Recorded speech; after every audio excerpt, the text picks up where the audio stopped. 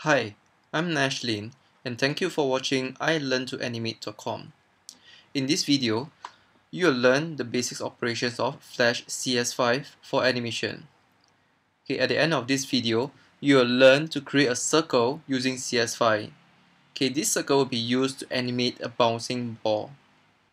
You'll be learning the following steps: creating a new file, setting up the workspace, drawing a circle shape, converting the shape into a graphic symbol, and usage of a symbol. Let's start.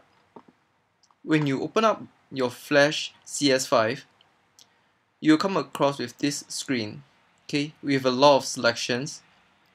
For a start, we can just use ActionScript 3. Now, this is the interface of a Flash CS5. Personally, I prefer to use Classic Theme. Once you click on this, you'll be able to see this layout.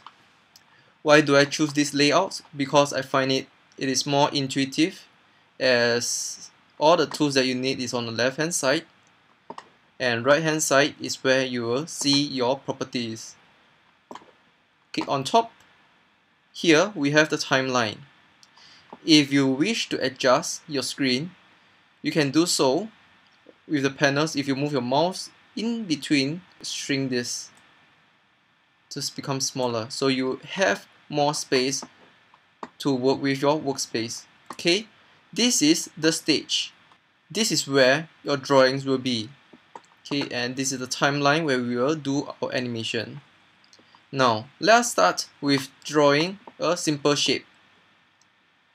On the left hand side, look for a small tool that's called Oval Tool.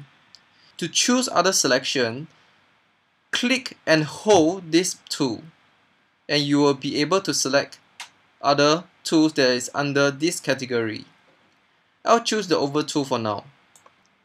Once I choose the Oval Tool, this tool will be highlighted, and you can draw a ball, a circle on the stage, anywhere. Okay, this can be done by click and hold and drag out a circle. If you do not wish to have a flattened or a squash stretched ball, you can hold down Shift so that you scale it up and down proportionately.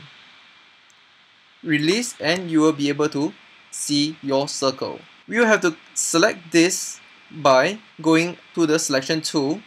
Over here, the shortcut key is V. Press V and you will be able to select this circle. If you realize, on the right hand side of the property panel, you'll be able to see that this is called a shape, and here you have properties of the shape that you have just created. For the instance, I can change my color using the fill color box, and let me just choose a blue color. It will change immediately. To select nothing, click on the stage so that you're back to the document properties panel. To select the circle back, you can select this on the stage, and you will realize that the property will change to shape again. Now you can press Command positive to zoom in.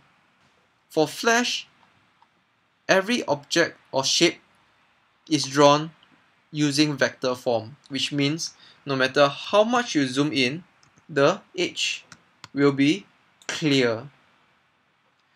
To pan around your stage, you can hold down Spacebar and your mouse will be converted into a hand, and that's where you can left click and drag the stage to view around. To zoom out, you can press Command, hold down Command and negative sign. Alternatively, you can change the stage using this zoom settings.